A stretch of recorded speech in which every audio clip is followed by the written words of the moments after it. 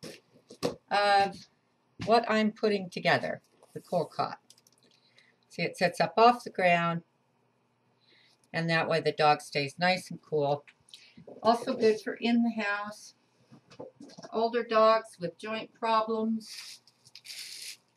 These are the little legs that come with it, and the screws come with screws and the legs and a wrench. You don't need to dig out your tools to put this together. It all comes in the kit. Pretty simple to put together. One note on that. When I first received this, I was putting it together, which, you know, it's pretty obvious how it goes. The long poles go in the sleeves, put the legs on. Well, when the kit came, I was going to do just that. And this is the other mesh cot lining that I got with it. My problem was the poles would not fit in the sleeves. So I started looking at the material sewn, and in spots they had sewed it too close, and so these sleeves were too small for the poles. So I looked at the directions, and there was a phone number for excuse me, I've got a cold, hugspetproducts.com. And so I gave them a call. Of course, they were closed, but their answering service answered, and I left a message, and they called me right away the next morning and asked, you know, what they could do for me. And I explained that the poles wouldn't fit in the cot.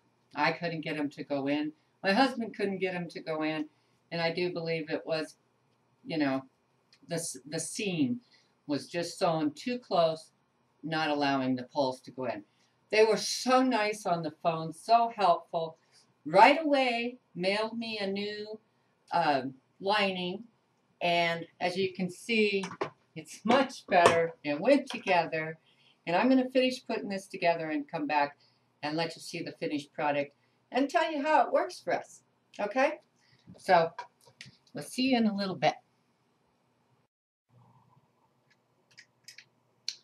Okay, so I'm putting the legs on the coal cot, and it's pretty simple. Comes with bolts. I said screws earlier, but it's bolts and a wrench.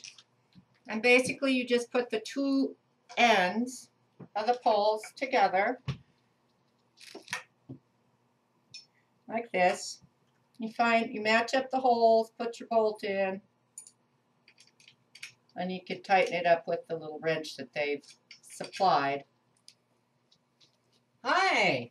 Okay, I have got the dog cot all together now, and when you're putting it together, some tips is to lay it on the floor flat when you're screwing the legs on, because you're going to have to, and don't screw these tight to begin with. Just get the bolt in enough to hold the pole to the leg. Don't tighten it yet, because you're going to have to maneuver these poles around to get this leg on. Okay, so lay it on the floor and don't tighten it until you got all the bolts at least started. All right, so it went together. I did it myself, so you know it's got to be easy. I'm not the handiest person there is. And it is sturdy. It's lightweight, which, because I'm going to be using this outside this summer under my apple tree to try to save my grass where the dog has dug. So she digs because she's trying to get somewhere cool to lay. She can lay on this cot. It's got a 6-inch clearance from the ground to the top of the cot, so the air can go underneath. This is going to keep her cool. I'm going to set this right under the apple tree after I fix the hole and set it right there and let the grass grow, hopefully. This, they sell two sizes of these cots, medium and large. Medium holds up to 100 pounds, and this one measures 37 inches by, let me see, what did I write? 31 inches. Okay, 31 inches by 30, 6 inches. Okay, so the large, which is this one, holds up to a 150-pound dog. Should I tell my weight? No. But I can tell you I'm not over the limit. So I'm going to test this myself. And you won't be able to see it because the camera's too high.